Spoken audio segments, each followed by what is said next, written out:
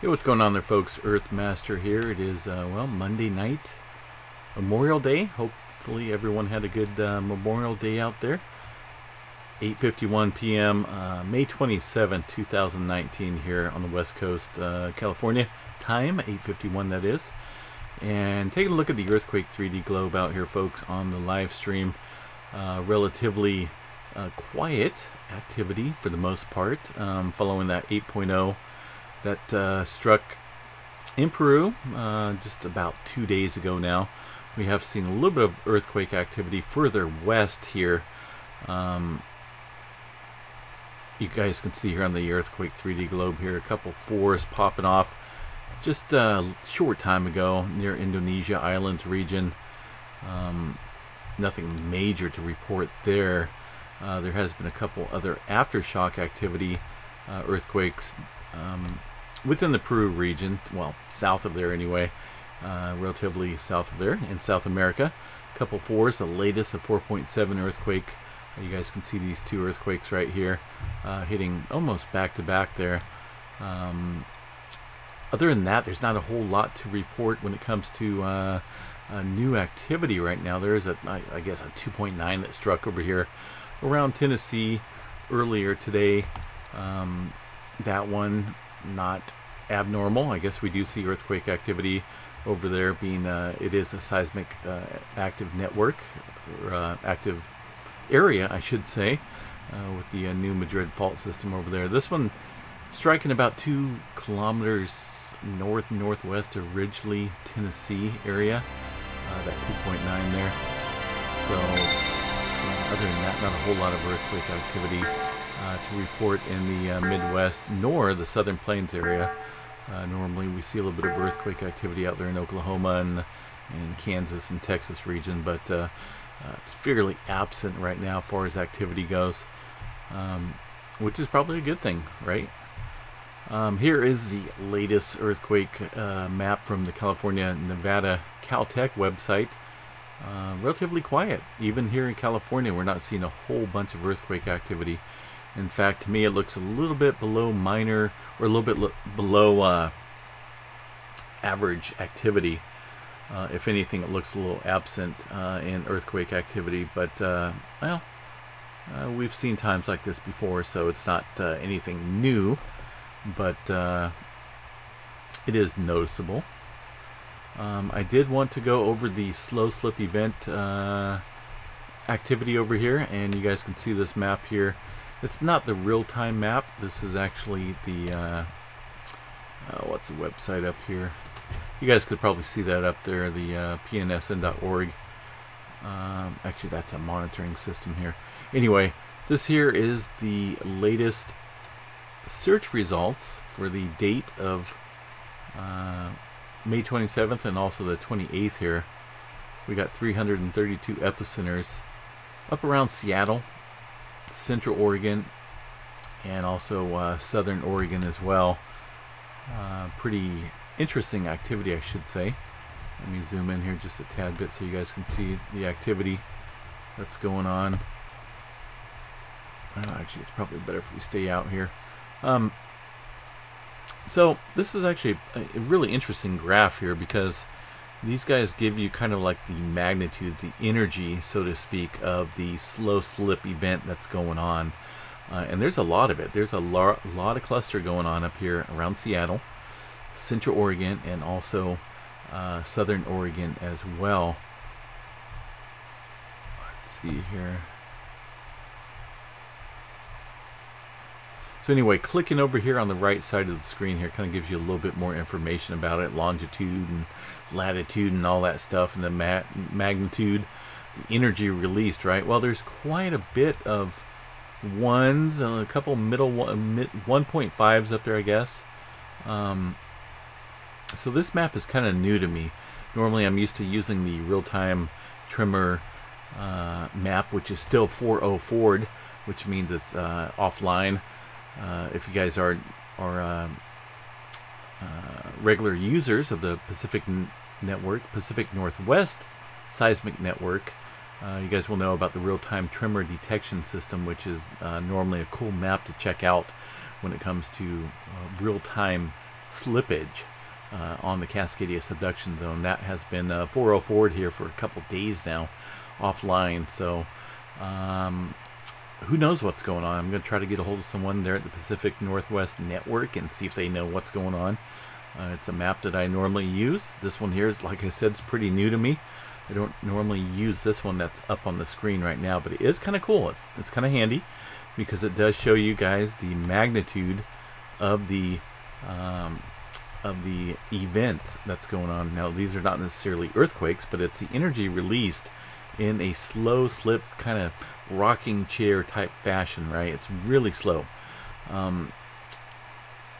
So yeah, it's subducting, and there's still a lot of energy, I guess, kind of building up out there, whether you look at it as a good thing or a bad thing. You know, I think when there's slow slippage up here, I think one of my regular viewers mentioned this before, that if there's slippage way down below, then that means that pressure is still building up offshore or at the subduction point where it's locked, which does make sense. But it's a very, very touchy subject out here, and who really knows? I mean, nobody knows if this is good or bad news when it comes to the Cascadia subduction zone there. But it's something that I will continue to monitor.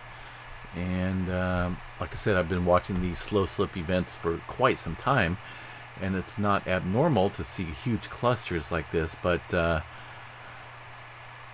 just a lot. It seems like a lot of activity for just today, mostly today, and I don't even see dates on the 28th, right? Because it's not even the 28th yet, at least here in California. So all this activity, these large clusters on a large scale basis here, are just from today. So that's a pretty big deal in terms of what's going on out there. So let me check here real quick, see what this one is. Oh, hold on. Okay, Yellowstone. Yeah, not a whole lot going on out here in Yellowstone either, folks. It's something I'd like to show to the regular viewers out here, because Yellowstone is kind of what got me started out here on the channel. I think it was back in 2007, 2008, late 2007. I think it was late 2007, early 2008, when Yellowstone had a major earthquake swarm going on. And that's something that I've been interested in for quite some time.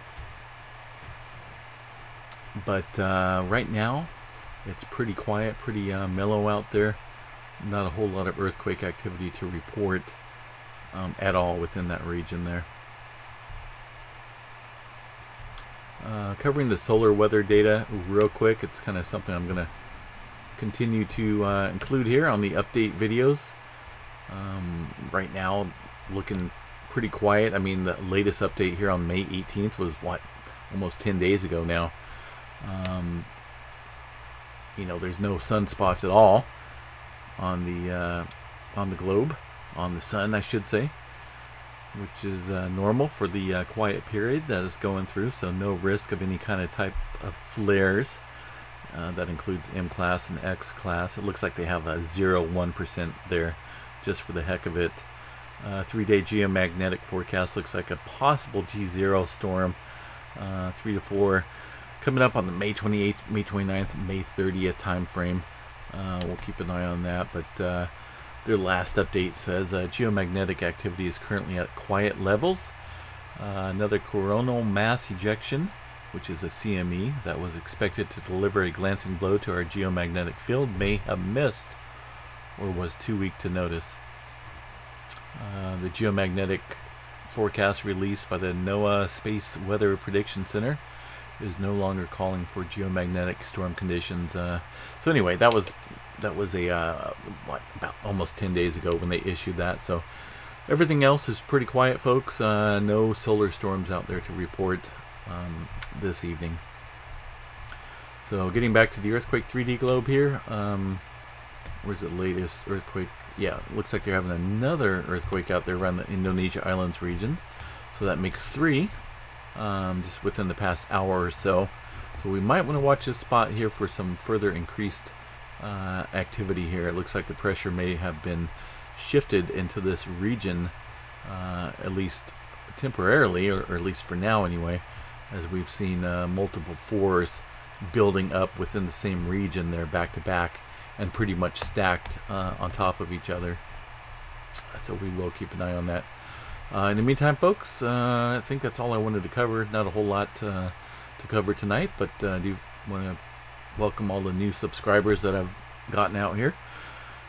Looking at my data here on the YouTube channel, looks like we gained 106 subscribers over the past week or so.